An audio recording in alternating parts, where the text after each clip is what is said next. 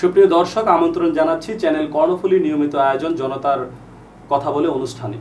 দেশ ও দেশের বাহিরে জনতার কথা বলে অনুষ্ঠানটি যারা দেখছেন তাদের সবাইকে স্বাগত জানাচ্ছি। আমি মোহাম্মদ সাজিদ খান টুটু। আজকের আলোচনার বিষয় জলবায়ু হুমকিতে বাংলাদেশ ও ক্ষতিপূরণ প্রসঙ্গে।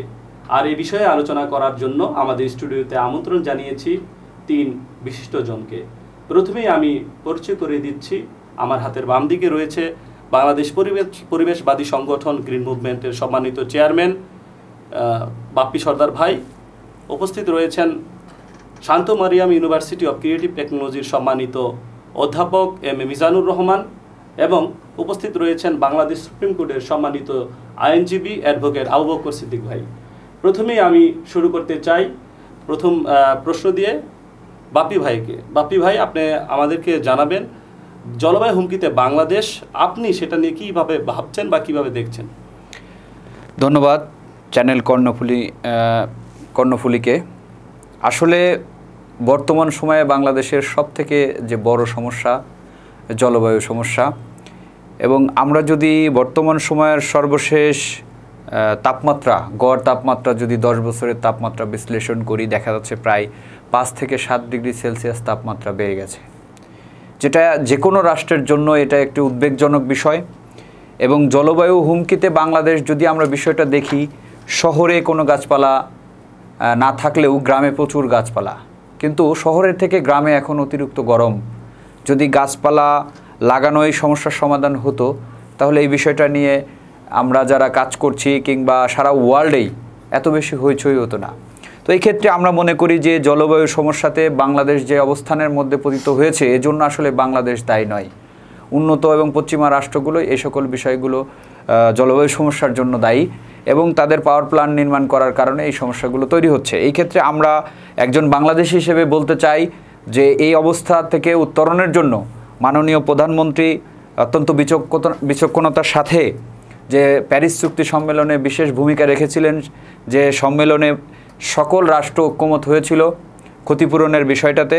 এক্ষেত্রে আমরা বলতে চাই এই ক্ষতিপূরণ আদায়ের জন্য আমরা সবুজ আন্দোলন কাজ করছি এবং ইনশাআল্লাহ আগামীতে আমরা ঈদের পরে বড় কর্মসূচির মাধ্যমে জাতিসংঘের কাছে এবং ক্ষতিপূরণ চাওয়ার জন্য যে সকল রাষ্ট্র এই বিষয়ে দায়ী, আমরা তাদের উদ্দেশ্যে বড় কর্মসূচি হাতে নিচ্ছি।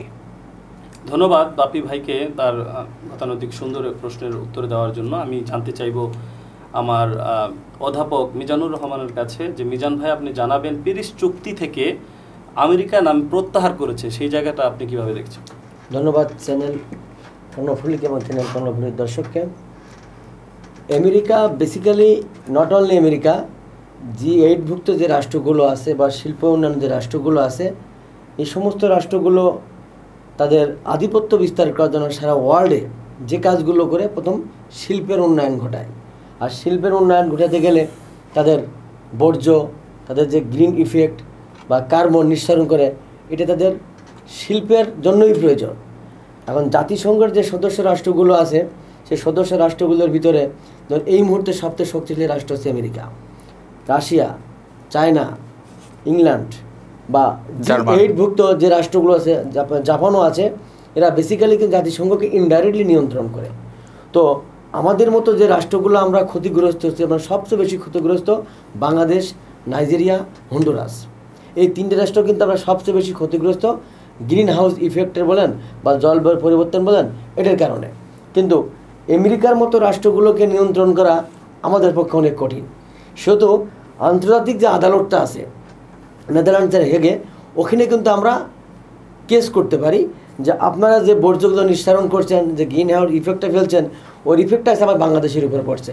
অর্থাৎ আমাদের যে সমুদ্রের প্রতিবেশী যে এলাকাগুলো আছে, যেমন ম্যানগ্রোভ, সারা ওয়ার্ল্ডের ভিতরে সবচেয়ে একটা মাত্র বাগান আছে ম্যানগ্রোভ বন, যেটা আছে সুন্দরবন, যেখানে তাপমাত্রা বাড়ার কারণে পানি বেড়ে গেলে ওই লবণাক্ত পানিটা চলে যাবে কোথায়?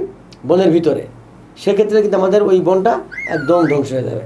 তো আমেরিকা সহ যে রাষ্ট্রগুলো এই বর্জ্য নির্ধারণ করছে, গ্রিন হাউস বাড়াচ্ছে, তাপমাত্রা বাড়াচ্ছে, আমরা জাতিসংঘের মাধ্যমে এই রাষ্ট্রগুলোর উপরে আমরা আন্দোলন সংগ্রামের মাধ্যমে আমাদের গ্রিন মুভমেন্ট, এই গ্রিন মুভমেন্ট আমরা আন্দোলন করতে পারি এবং বাংলাদেশের সরকারকে সাথে সাথে সারা ওয়ার্ল্ডে যে সমস্ত পরিবারবাদী সংগঠনগুলো আছে তাদেরকে নিয়ে একত্রিতভাবে আমাদের বাংলাদেশের জনগণকে বসবাসের উপযোগী করে আমরা একটা চাপ প্রয়োগ করতে পারি এবং ক্ষতিপূরণ দাবি করতে পারি এবং ক্ষতিপূরণ দাবি করলে হয়তো আমরা টুডে আর টুমোরো বড় একটা সুযোগ সুবিধা বাংলাদেশের জন্য আমরা করে দিতে পারবো ইনশাল্লাহ। ধন্যবাদ মোজাম ভাইকে। আমরা জানতে চাইব অ্যাডভোকেট আবু বকর ভাইয়ের কাছে, দেশে বিদ্যুৎ উৎপাদন বাড়াতে গিয়ে কয়লা ভিত্তিক বিদ্যুৎ কেন্দ্র নির্মাণ হচ্ছে, এটাকে কিভাবে দেখছেন বা এটা কি মানে আপনি কিভাবে ভাবছেন?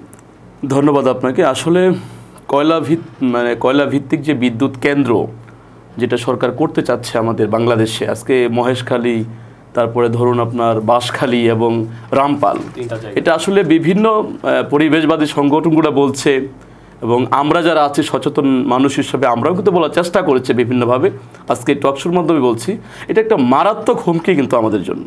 আজকে ধরুন বাংলাদেশের জন্য হুমকি না, শুধুমাত্র বাংলাদেশ সহ আমি বলবো যে আজকে রামপাল করলে বা মহেশখালী বা বাঁশখালী করলে আমাদের প্রতিবেশী রাষ্ট্র কিন্তু এটা হুমকির সম্মুখীন হবে। পাশাপাশি সবচেয়ে বড় হুমকি যেটা হবে আমাদের ভবিষ্যৎ জেনারেশনের জন্য, কারণ যাদের জন্য বাংলাদেশটা আমরা নিরাপদ করতে চাচ্ছি বা নিরাপদ রেখে যেতে চাই, তাদের জন্য যদি হুমকি হয় এই মহেশখালী, বাঁশখালী বা আপনার রামপাল, তাহলে এটা এখনই বন্ধ করে দেওয়া উচিত। যদিও সরকারকে আমরা বারবার বলার চেষ্টা করেছি, সরকার কিন্তু সেটা খুব একটা গুরুত্ব দিচ্ছেন না। কিন্তু আমার মনে হয় যদি আমরা সরকারকে এই বিষয়টা একেবারে বৈজ্ঞানিকভাবে বোঝাতে পারি যে আসলে এটা যদি আজকে এটা মানে করা হয় তাহলে রেজাল্টটা কি হবে ইন ফিউচার। আজকে হয়তো সেটার রেজাল্ট আমরা বুঝতে পারছি না, বিধায় সরকার এই পদক্ষেপটা থেকে থামছেন না। কিন্তু যখন আজকে থেকে 20 বছর বা 50 বছর পর এটার ইফেক্ট যখন আমরা এটা পাবো, তখন কিন্তু আমাদের করণীয় কিছু থাকবে না। তাই আমি বলতে চাই, যেভাবেই দেখুন না কেন, বাংলাদেশটা কিন্তু আপনার আমার আমাদের সকলের এবং আমাদের ভবিষ্যৎ প্রজন্মের স্বার্থে, সুন্দর বাংলাদেশের স্বার্থে আমাদের অবশ্যই রামপাল সহ সমস্ত কয়লা ভিত্তিক যে বিদ্যুৎ কেন্দ্র যেগুলো আমরা করার চেষ্টা করছি সেগুলো বন্ধ করে দেওয়া উচিত। এটা খুব জরুরি ভিত্তিতে আমি বলবো যেটা খুব ইমার্জেন্সিভাবে এটা বন্ধ করে দেওয়া উচিত আমাদের নিজেদের স্বার্থে, কারণ যেটা আমাদের স্বার্থ, আমাদের দেশের স্বার্থ, আমাদের সকলের স্বার্থ।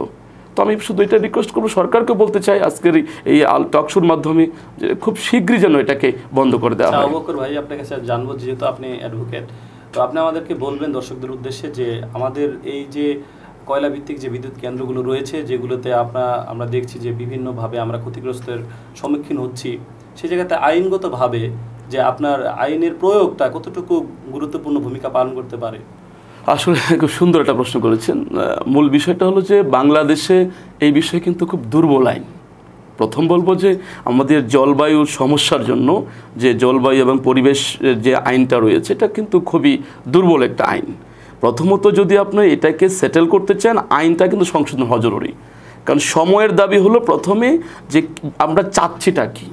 আমরা যদি ওই পরিবেশ এবং পরিবেশের যে ভারসাম্যটাকে যদি আপনার একটা জায়গায় নিয়ে আসতে চাই, আমাদের উপযোগী করতে চাই, তাহলে এই আইনটা সংশোধন করতে হবে প্রথম। আর দ্বিতীয়ত আপনি যেটা বলছেন প্রয়োগ, আসলে এটা আমরা সবাই জানি যে বাংলাদেশে শুধুমাত্র পরিবেশ আইন কেন, জলবায়ুর এই সমস্ত ক্ষেত্রে কেন, অনেক ক্ষেত্রেই আমরা প্রয়োগটা সঠিক করতে পারছি না। আর কেন পারছি না, this is very much difficult question. এটা কেন পারছি না যদি বলি, তাহলে বলতে হবে যে বিভিন্ন কারণেই পারছি না। তার মধ্যে একটা কারণ যদি আমি বলি যে পারছি না, ধরুন আসলে টকশোর মাধ্যমে বলবো, প্রথম কথাটা পারছি না আমাদের আন্তরিকতার অভাব। কারণ আমরা যারা সরকারে থাকি, মূলত আপনার আইনটা তো প্রয়োগ করে সরকার নিয়ন্ত্রিত সংস্থাগুলো। এখন যদি সরকার আন্তরিক না থাকে, সেই ক্ষেত্রে কিন্তু একটা অর্গানাইজেশন, পুলিশ বলেন, অন্যান্য যে সংস্থাগুলো আছে। ভাই, আপনার কাছে আবার ফিরবো, যেহেতু আমাদের একটি বিজ্ঞাপন বিরতি নিতে হবে। দর্শক, এবার নেব একটি বিজ্ঞাপন বিরতি, ফিরছি একটু পরে, সঙ্গে থাকুন।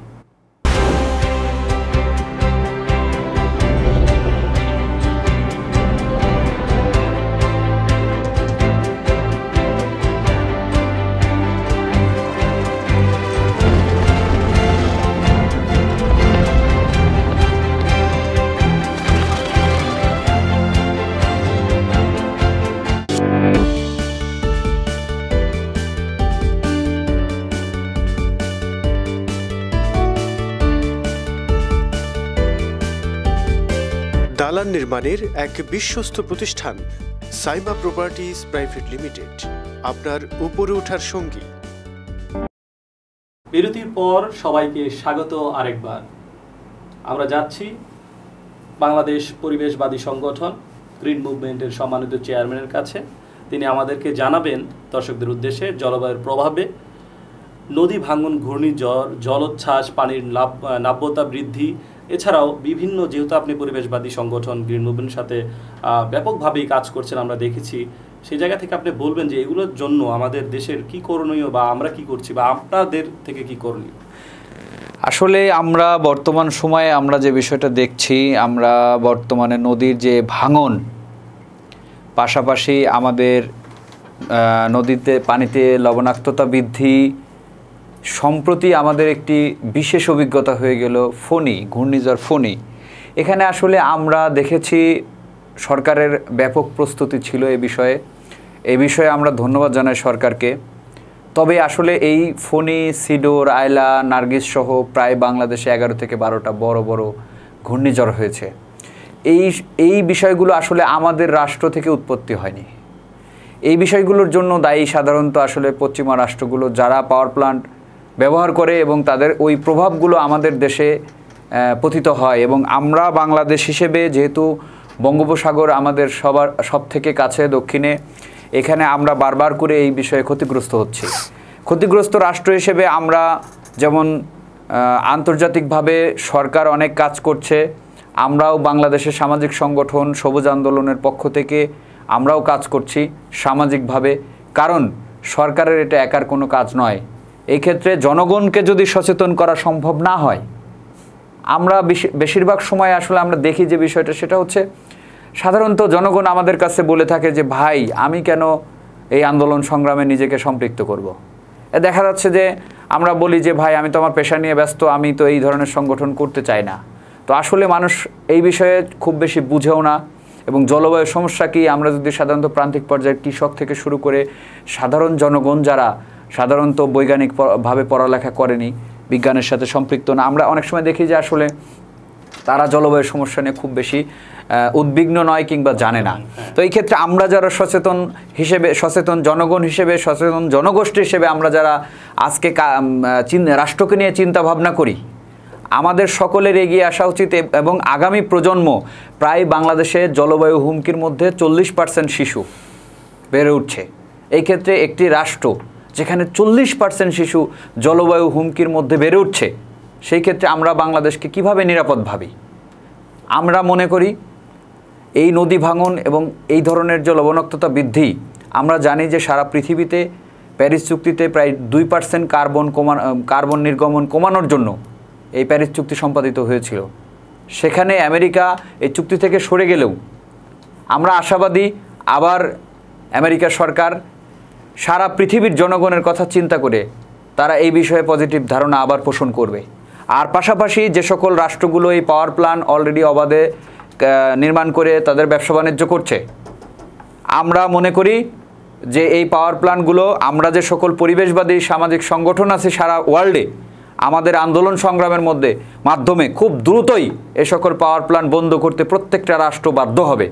এবং আর একটা বিষয় আমি বলতে চাই যে বাংলাদেশে যেভাবে লবণাক্ততার পানির মাত্রা বৃদ্ধি পাচ্ছে, আমরা যদি সাতক্ষীরায় দেখি, আমরা যদি বরিশালের বিভিন্ন অঞ্চলে দেখি, এবং বিশেষ করে সাতক্ষীরাতে বসবাস করে যে পানিগুলো মানুষ খায়, সেখানে দেখা যাচ্ছে লবণাক্ততার পরিমাণ বেড়ে গেছে। এবং যখনই এই উত্তপ্ততা বাড়ছে, আমরা দেখতে পাচ্ছি যে হিমালয়ে যে বরফ গলার হার, সেই বরফ গলার হারটা বেড়ে গেছে। আর বেড়ে যাওয়ার কারণে সমুদ্রপৃষ্ঠের যে উচ্চতা, সেই উচ্চতাটা বৃদ্ধি পাচ্ছে। আর একটা জিনিস যদি আমরা লক্ষ্য করি, প্রত্যেকটা মাটিতে আমাদের উর্বরতা কমে গেছে, প্রচুর পরিমাণ কেমিক্যাল ব্যবহার করা হচ্ছে। নদীগুলোকে সরাসরি সোয়ারেজ ব্যবস্থা এবং কেমিক্যালের যে বর্জ্য, সেই বর্জ্যগুলো নদীতে যাচ্ছে। এই ক্ষেত্রে নদীগুলো বিষাক্ত হয়ে উঠছে এবং পানিগুলো, আমরা সম্প্রতি যদি ঢাকা ওয়াসার এমডির উদ্দেশ্যে বিভিন্ন রকম, আমরা গতকালও দেখেছি জাতীয় প্রেস ক্লাবে হলরুমে অনেক গুণীজন এই বিষয়ে কথা বলেছে। আসলে এখানে সারা নদী, ঢাকার চারপাশে 4টি নদী দূষিত নদী হিসেবে অলরেডি আমরা দেখছি। তো সেই ক্ষেত্রে ওয়াসার এমডি এখানে যে শীতলক্ষ্যা নদী থেকে যে পানি সাপ্লাই দেওয়া হচ্ছে, অতি দ্রুত যদি এই নদী দূষণ বন্ধ না করা যায়, বাংলাদেশ ওয়াসার এমডির কিছু করা নাই, এই কারণে করার নাই নদীগুলো দূষিত এবং পানিগুলো নোংরা। সেই পানি দিয়ে আমাদের এই ঢাকাবাসীকে পানির চাহিদা মেটানো লাগছে। তো এই ক্ষেত্রে আমি পরিবেশবাদী সংগঠনের সবুজ আন্দোলনের পক্ষ থেকে জোরালো দাবি জানাচ্ছি, এই নদী যে দূষণ, এই নদী দূষণ বন্ধের জন্য অবিলম্বে আমরা ইনশাল্লাহ আগামীতে মার্চ করব।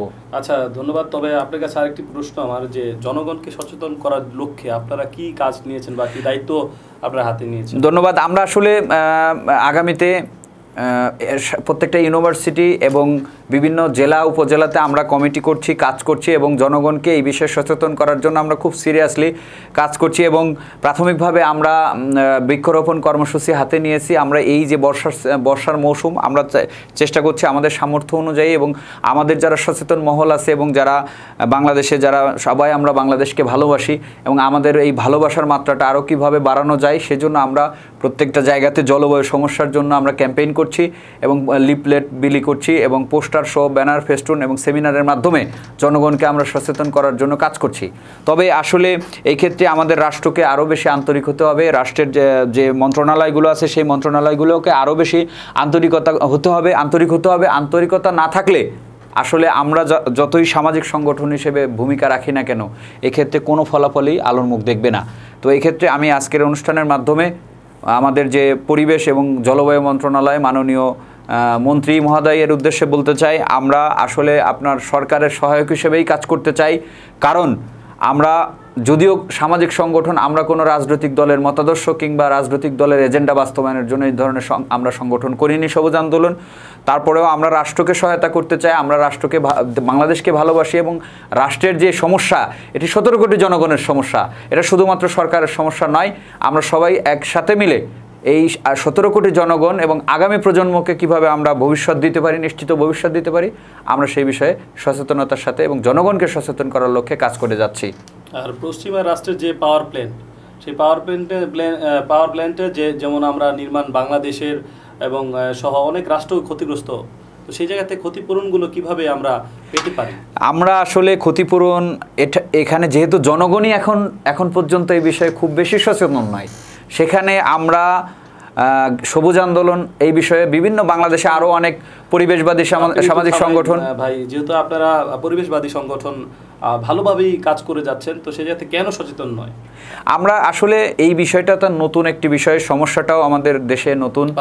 আমরা এই ধরনের সাস্টেনেবল বাংলাদেশ করার জন্য সরকার যে দীর্ঘ সময় ধরে পরিকল্পনা নিয়ে কাজ করছে উন্নয়নের বিষয়টা, তো এই ক্ষেত্রে আমরা যে জিনিসটা বলতে চাই, এই বিষয়টা নতুনত্ব হওয়ার কারণে এবং আগামীতে আসলে কী ধরনের প্রভাব পড়তে পারে, এখানে সারা পৃথিবীতে এই বিষয়টা নিয়ে গবেষণা হচ্ছে। বাংলাদেশে অনেক প্রতিষ্ঠান গবেষণা করছে, আমরা নিজেরাও একটি গবেষণার সেল করেছি, সেখানে আমরা গবেষণার চেষ্টা করছি কী ধরনের সমস্যাগুলো হতে পারে। এবং এখানে আমরা সবথেকে যে বড় বিষয়টা দেখেছি সেটি হচ্ছে জলবায়ু সমস্যার জন্য সাধারণত নদী ভাঙন, ঘূর্ণিঝড়, আপনার লবণাক্ততার পরিমাণ বৃদ্ধি পাওয়া, তাপমাত্রা বৃদ্ধি পাওয়া এবং বিভিন্ন রোগ ব্যাধি, যেগুলো জনগণের রোগ ব্যাধির পরিমাণ বেড়ে যাওয়া আমরা বিগত সময়ে দেখছি। সর্বশেষ সময়ে আমরা ডায়াবেটিস, ক্যান্সার, এই ধরনের রোগগুলো সাধারণত আসলে ওজোন স্তরটা ক্ষয়ে যাওয়ার কারণে এবং ওজোন স্তরে ফাটল ধরতে পারে, কিংবা দেখা যাচ্ছে সরাসরি পৃথিবীতে সূর্য যে ছাঁকনি, যেটা গ্রিন হাউস প্রক্রিয়ার মাধ্যমে যেটা আমাদের হয়, সেটা আশাবাদী যে আমাদের চ্যানেল কর্ণফুলী দর্শকরা আপনার কথাটি পরিষ্কার বুঝতে পেরেছে। আমরা যাব এখন আমাদের শ্রদ্ধেয় অধ্যাপক মিজানুর রহমান সাহেবের কাছে। আমি আপনার কাছে জানতে চাইব যে গ্রিনহাউস নির্গমন কমাতে বাংলাদেশের সরকার অথবা আমাদের কি করণীয়? বেসিক্যালি গ্রিন হাউস ইফেক্টটা কিন্তু আমাদের এখানকার না, আপনাকে আগে একটু ক্লিয়ার করতে হবে গ্রিন হাউসটা কেন করা হয়। শীতপ্রধান দেশে সূর্যের তাপটাকে আটকে রেখে ওটি দিয়ে কিন্তু ওখানে সবজি উৎপাদন করা হয়। এখন পশ্চিমা বিশ্বের শীতপ্রধান যে রাষ্ট্রগুলো গ্রিন হাউস তৈরি করছে, এর ইফেক্টটা দুইটা, একটা আছে এল নিলো, একটা নিলা, যেটা আমাদের এই ইয়েটা ক্ষয় করছে, পানির স্তর বেড়ে যাচ্ছে এবং সূর্যের যে তাপমাত্রা, যদি আমরা মনে করি স্কিন ক্যান্সারগুলো হচ্ছে, কেন হচ্ছে? কারণ সূর্যের ভিতরে যে রশ্মিগুলো আছে, হ্যাঁ, এই গামা রশ্মিটা কিন্তু আমাদের শরীরে চলে আসে, আসার ফলে কিন্তু এই স্কিন ক্যান্সারগুলো বাড়ছে। এখন এইগুলোকে বন্ধ করতে হলে আমাদের আন্তর্জাতিক আদালত, কারণ থিঙ্কিংটা হচ্ছে আমরা যখন আমার এলাকায় আমরা কি বলি যে আমার জমিতে আমি কী চাষ করবো সেটা আমার ব্যক্তিগত ব্যাপার, আপনি বলার কি, কিন্তু আপনার জমি হলেও কিন্তু আপনি সব কিছু করতে পারবেন না, কারণ বিশ্বের যে টোটাল জমি আছে সেই জায়গায় আমার যেমন অধিকার আছে আপনারও বেঁচে থাকার অধিকার আছে। সেক্ষেত্রে আমরা পরিবেশবাদী যে সংগঠনগুলো বাংলাদেশে আছে, সারা ওয়ার্ল্ডে যেমন আছে, যেন আমাদের ইউনিভার্সিটি স্টুডেন্টগুলো, শান্তমারাম ইউনিভার্সিটি স্টুডেন্টগুলো, তাদেরকেও আমরা এই বিষয়ে উদ্বুদ্ধ করি যে তোমরা এই দিনে লেখালেখি করো, পরিবেশ নিয়ে কার্যক্রম করো, যেটা আমরা বলা হয় সহশিক্ষা। তো এইগুলো বেসিক্যালি এটা বন্ধ করতে গেলে একার পক্ষে সম্ভব না। সারা ওয়ার্ল্ডের যে সমস্ত রাষ্ট্রগুলো ক্ষতির সম্মুখীন হচ্ছে তাদেরকে সবাইকে এগিয়ে আসতে হবে। জানি যে আপনার ইউনিভার্সিটি থেকে কি আপনার স্টুডেন্টদের নিয়ে কি আপনি কোনো উদ্যোগ নিয়েছেন? হ্যাঁ, আমরা অনেক সময় যে আমাদের সহশিক্ষাগুলো বলা হয় ওদেরকে নিয়ে আমরা যে বিভিন্ন ধরনের পরিবেশ সংক্রান্ত যে কার্যক্রমগুলো আছে, যেমন গাছ লাগানো, হ্যাঁ, সেটা আমাদের যে গ্রিন মুভমেন্ট অনেক হেল্প করে শান্তমারা ইউনিভার্সিটি স্টুডেন্টের ক্ষেত্রে।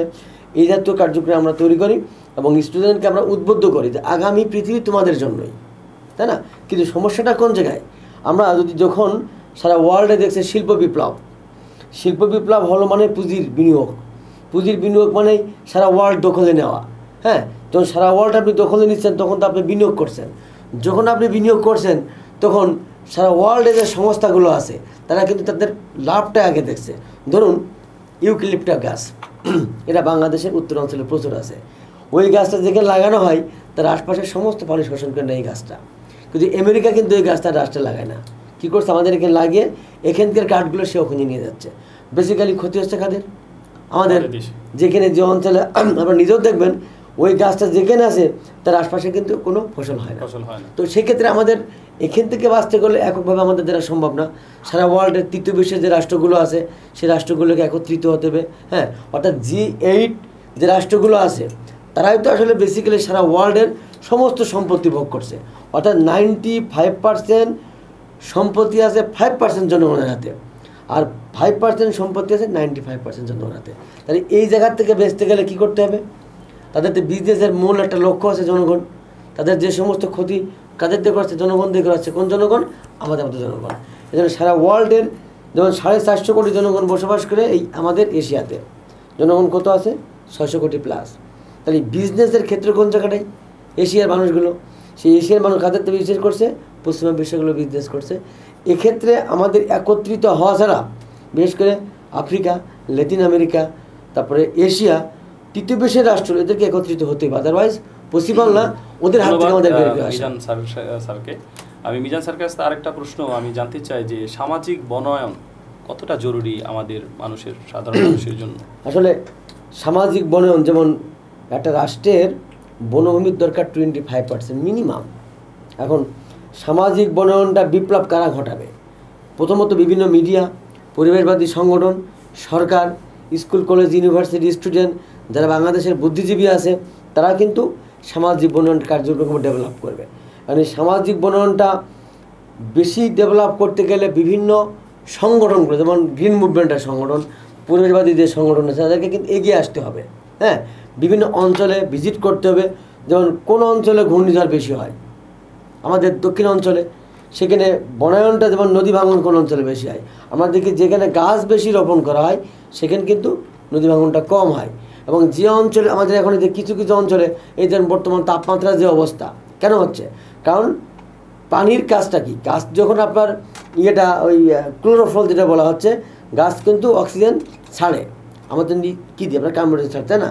তো যে অঞ্চলে যত বেশি গাছ সে অঞ্চলের পরিবেশ তত বেশি ভালো, তাই না? তো সেক্ষেত্রে আমাদেরকে এগোতে হবে বিভিন্ন সংগঠনের মাধ্যমে, সরকারকে বিভিন্ন মিডিয়ার মাধ্যমে। ধন্যবাদ মিজান স্যারকে। আমরা ছিলাম অ্যাডভোকেট আবু বকর সিদ্দিক সাহেবের কাছে, জানতে চেয়েছিলাম যে আইনের প্রয়োগ হিসেবে আইনের প্রয়োগটা কিভাবে আমাদের দেশে কতটুকু গুরুত্বপূর্ণ ভূমিকা পালন করে। ধন্যবাদ। আসলে আইনের প্রয়োগের আগে আমি আলোচনা শুনছিলাম, বাপ্পি সর্দার বলছিলেন, আমাদের প্রফেসর মিজান সাহেব বলছিলেন। আসলে আমি আইনের কথা বলার আগে একটা কথা বলতে চাই যে সামাজিক বনায়ন হয়তো আমরা একেবারে টোটাল যে পরিবেশ এবং জলবায়ুর সমস্যার সমাধান আমরা করতে পারবো না, তবে এটা কিন্তু পারবো আমরা। সেটা হলো যে ধরুন আমরা একেবারে একজন করে দায়িত্ব যদি আমরা নেওয়া শুরু করি আজকে থেকে, যে আমি আমার বাংলাদেশে 17 কোটি বা 20 কোটি মানুষ আছি, প্রতিটা নাগরিক আমি একটা করে গাছ লাগাবো, তাহলে কি আমাদের 20 কোটি গাছ লাগানো হয়ে যায়? গ্রিন মুভমেন্ট বলেন বা অন্য যারা পরিবেশবাদী সংগঠনগুলো আছেন তারা তো করবেনই, কিন্তু ইন্ডিভিজুয়ালি যদি আমরা দায়িত্বটা নিই তাহলে অন্ততপক্ষে বাংলাদেশের সবুজ যেটা, এটা নিয়ে কিন্তু আর কথা বলবার সুযোগ আমাদের ইন ফিউচার হয়তো আমরা পাবো না। এটা খুব ইজি একটা ব্যাটার, আজকে থেকে দায়িত্ব নিই আমরা, তাইলেই হয়তো। আবু বকর সিদ্দিক ভাই যে মানে জিনিসটা বোঝাতে চাচ্ছেন যে নিজেকে বদলাতে হবে, নিজেকে বদলাতে হবে। আমরা আজকে থেকে একটা করে অন্তত কি আগে সামনে এখন আমাদের গাছ রোপণ করবার সুযোগ আসছে, সবাই যেন আমরা গাছ লাগাই, সবাই যার যার দায়িত্ব নিয়ে আমরা গাছ লাগাতে চাই। আর আপনি যে কথাটা বলতে চাচ্ছিলেন বিরতির আগে বলেছিলাম আমরা যে আইনের প্রয়োগটা, আসলে দেখুন যে কোনো রাষ্ট্রের একটা নিয়মতান্ত্রিক যদি চলবার জন্য আইনের সঠিক প্রয়োগ দরকার। যে রাষ্ট্রে আইনের সঠিক প্রয়োগ কম, সে দেশে অপরাধ প্রবণতাটা বৃদ্ধি পায় বেশি। আর আমাদের দেশে আইনের প্রয়োগটা কেন হচ্ছে, আমি বলবো না যে হচ্ছে না তা না, অনেক ক্ষেত্রে হয়তো আমরা সফলতার আমরা অনেক দর্শন দেখছি, কিন্তু মাঝে মাঝে আমরা এর ব্যর্থতাও দেখছি। এর প্রধান কারণটাই হলো সরকারের আন্তরিকতাটা আমরা বলবো। আর দ্বিতীয়ত আইনটা জনগণ জানে না, যে কথাটা আমি মাঝে মাঝে বলে থাকি যে আপনি যাদের জন্য আইন করছেন, আইন তো তাদের জানতে হবে। আইন প্রয়োগকারী সংস্থা হয়তো প্রয়োগ করবেন, কিন্তু যে জনগণের জন্য আইনটা করলেন, যাদের জন্য আইনটা করলেন, তাদেরকে যেন আইনটা আমরা অন্ততপক্ষে জানাতে পারি। কেন জানাতে পারছেন না সেটা ধরুন, এটারও বেশ কিছু কারণ আছে। আজকে আমাদের বাপি সর্দার হয়তো এটা ভালো বলতে পারবেন যে ওনারা শুধু সবুজ আন্দোলন করছেন, ওনারা কি এই দায়িত্বটা নিয়েছেন কিনা বা নেবেন কিনা, যে জনগণকে পরিবেশের আইন যেটা আছে, জলবায়ুর যে আইনটা আছে, সেটা সারা বাংলাদেশে আমরা জানিয়ে দিতে চাই আগে, যে ভাই আপনাদের কিন্তু এরকম একটা আইন আছে, এটাকে আপনারা জানেন। এই দায়িত্বটাও হয়তো ওনারা নেবেন কিনা। আমি ইন্ডিভিজুয়ালি যেটা বলি, আমি প্রায়ই বলি যে আইনটাই করা হোক, আমাদের অনেক আইন আছে, কিন্তু আইন যাদের জন্য বা যাদের উদ্দেশ্যে আমরা আইনটা করি তাদেরকে জানানোর ব্যবস্থা নাই। যদিও আইনে উল্লেখ আছে, যেদিন আইনটা পাস হবে, গ্যাজেট হয়ে যাবে, ধরে নিবে যে এই আইনটা সবাই জানে। এটা একটা আমার কাছে মনে হয় কেমন জানি একটা ভেলকিবাজির মতো কথা। আইন মানুষ তো জানলোই না, কিন্তু আমার আইনে উল্লেখ আছে যে আজকে আইনটা গ্যাজেট হয়ে গেল, মানে কি ধরে নেওয়া হলো যে সবাই জানে। আমার নিবেদন থাকবে যে পরিবেশবাদী আন্দোলন, আজকে বাপি সর্দারকে বেশিরভাগই এটা বলতে চাই যে ভাই আপনারা অন্তত দায়িত্ব নেন, যে জনগণকে আইনটাও যেন আমরা জানাতে পারি, যে ভাই আপনাদেরকে তো এরকম একটা আইন আছে। আপনারা নিচ্ছেন না কেন? আমরা আসলে নিচ্ছি না বলতে, আমরা তো কোর্টে প্র্যাকটিস করি। যদি কেউ অফেন্স করে, মানে অপরাধ করে, সেই ক্ষেত্রে হয়তো সে পানিশমেন্টের বা তাকে একটা, যদি কোনো নিরপরাধ মানুষ জড়িয়ে যায়, তাকে যেন আমরা খালাসের ব্যবস্থা করা, সেই জন্য আমরা অ্যাসিস্ট করি, সহযোগিতা করি আদালতকে। আমরা তো আসলে এটা বাস্তব, মানে জনগণকে জানানোর জন্য যেটা সহজ মাধ্যম, কিন্তু ওই যে পরিবেশবাদ আন্দোলনগুলো সহজে এটা করতে পারবেন আমার মনে হয়। আচ্ছা, এই সম্বন্ধে, জলবায়ু সম্বন্ধে আগামী প্রজন্মের কি করণীয় বা তারা কি করতে পারে? আসলে আগামীর প্রজন্ম, বাংলাদেশটা আমাদের, আবারও বলছি, আমাদের অনেকেই আজকে বাংলাদেশে অনেক নেতৃত্ব বলেন, অনেক গুণীজনরা বলেন, কেউই কিন্তু আমরা নাই। হয়তো আমরা একদিন থাকবো না, কিন্তু বাংলাদেশ কিন্তু থাকবে। সো এই বাংলাদেশের এক নাম্বার প্রধান সমস্যা হিসেবে আমার মনে হয় চিহ্নিত করা দরকার হয়ে পড়েছে যে জলবায়ু এবং পরিবেশ। এই যে পরিবেশের যে ভারসাম্যটা, আজকে পরিবেশের সমস্যাটা এবং জলবায়ুর সমস্যাটাকে সরকার এটাকে এক নাম্বার প্রধান সমস্যা হিসেবে আমার মনে হয় স্বীকৃতি দেওয়া উচিত প্রথমে। যদি এই স্বীকৃতি সরকার দিতে পারে বা দেয়, সাহসিকতা সরকার দেখাতে পারে, তখন হয়তো বা জনগণ অ্যাওয়ারনেসটা খুব, বলেন মিশন সাহেব কি করতে করেন। হচ্ছে বিশ্বে অনেক যুদ্ধাপরাধী আছে, গণহত্যা আছে, এদেরকে বিচার করা হয়, তাই না? কিন্তু যারা পরিবেশকে ধ্বংস করছে, কারণ পরিবেশটা তো, যদি পরিবেশ ধ্বংস হয়ে যায় তাহলে পৃথিবীটা ধ্বংস হয়ে যাবে। এক্স্যাক্টলি। কারণ প্রকৃতি কিন্তু সবচেয়ে বড় নিষ্ঠুর। প্রকৃতিকে আপনি যেভাবে আঘাত করবেন, প্রকৃতি আপনাকে সেভাবে আঘাত করবে। রাইট। দ্যাটস ওয়াই যে সমস্ত রাষ্ট্রগুলো পরিবেশের ক্ষতি করছে, যে সমস্ত কোম্পানিগুলো ক্ষতি করছে, বিশেষ করে এমএনসি মাল্টিন্যাশনাল কোম্পানিগুলো, সেই সমস্ত কোম্পানির জন্য আন্তর্জাতিক আদালতে যারা আইনজীবী আছে তাদেরকেই এখানে বড় একটা কেস, যেটা বলা বাংলা কথা, কেস করা উচিত। কারণ আমেরিকার রাইট নাই তুমি ওখান থেকে আমার দেশকে ক্ষতি করে পেলা, তার কোনো রাইট নাই। কারণ এই যে ভূমিকম্প, ঘূর্ণিঝড় কেন হচ্ছে? কারণ পৃথিবীতে একটা বলয়, তাই না? এখানে আপনি প্রতিনিয়ত কার্বন নিঃশ্বাস করছেন, এটা যাবে কোথায়? ঘুরে কিন্তু আবার জায়গায় আসবে। তার ফলে কিন্তু ভূমিকম্প, তার ফলে আপনাদের সবাইকে স্টুডিওতে এসে আমাদের এত সুন্দর সুন্দর। না, আমি একটা কথা বলে শেষ করতে চাই, আমি একটা কথা বলতেই চাই, সেটা হলো খুব সংক্ষেপে বলার চেষ্টা করব। আপনি আইন আছে, আইন আরও প্রয়োজনে আমরা আইন করতে চাই বা আইন হয়তো হবে, কিন্তু নিজেকে দায়িত্ব নিতে হবে যে আমার প্রয়োজনে আমার বাংলাদেশকে আমি সুন্দর রাখবো, আমি সুন্দর রাখতে চাই আমার নিজের জন্যে। এটাই আমি মানে দর্শকদের উদ্দেশ্যে বলতে চাই যে আসুন সকলেই আমরা নিজের দায়িত্ব নিই, যে আমাকে যেমন আমি ভালোবাসি, আমার দেশটাকে ভালোবাসি, আমি দায়িত্ব নিতে চাই। জলবায়ুর যে সমস্যাটা তার সমাধান করবার জন্য আজকে যে সবুজ আন্দোলনে ভালো লাগছে, আমি বাপ্পি সর্দার ভাইকে পেয়েছি এখানে, ওনারাই ভালো কাজ করছেন। আমি আসলে খুব মানে প্রাউড ফিল করছি যে বাংলাদেশে অনেক পরিবেশবাদী সংগঠন আছে, কিন্তু আজকে বাপ্পি সর্দার যে আমি ওনার সাথে বিরতির সময় কথা বলছিলাম, উনি যে কথাগুলো বলেছেন যদি এটা বাস্তবায়ন ওনারা করতে পারেন ইনশাল্লাহ হয়তো এই সবুজ আন্দোলনে একসময় বাংলাদেশের প্রতিটা মানুষ জানবে যে না। দর্শক, চ্যানেল কর্ণফুলী দর্শকদের উদ্দেশ্যে বলতে চাই, আসলে আজকের যারা বিশিষ্ট ব্যক্তিবর্গরা রয়েছেন তারা সুন্দরভাবেই কিন্তু আমাদের জানিয়ে দিলেন যে আমাদের কি কি করণীয়, যে নতুন প্রজন্মের জন্য কি কি করণীয় সেটা আমরা শুনতে পেরেছি। আজ এই পর্যন্তই দর্শক, আজ এই পর্যন্তই। দেখা হবে আগামী পর্বে অন্য কোনো বিষয় নিয়ে। সে পর্যন্ত ভালো থাকুন, সুস্থ থাকুন, নিরাপদে থাকুন এবং অবশ্যই চ্যানেল কর্ণফুলী টিভির সাথেই থাকুন। আল্লাহ হাফেজ।